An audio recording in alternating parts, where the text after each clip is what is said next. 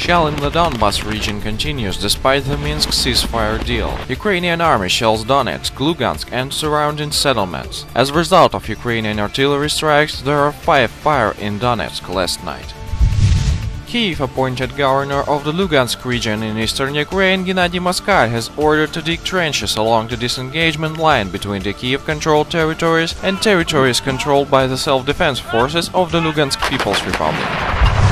UN General Assembly's Third Committee passed a Russia-proposed resolution condemning attempts to glorify Nazism ideology and denial of German Nazi war crimes. The resolution was passed on Friday by the committee, which is tasked with tackling social and humanitarian issues and human rights abuses, by 115 votes against 3. The US, Canada and Ukraine were the countries to vote against it.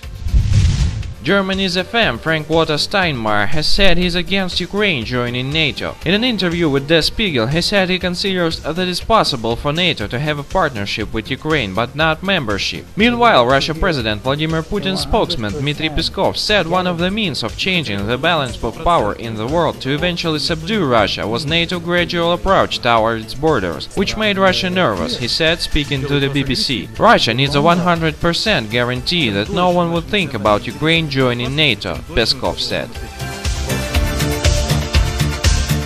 Thanks for watching. Subscribe to our YouTube channel to receive up-to-date news on situation in Ukraine.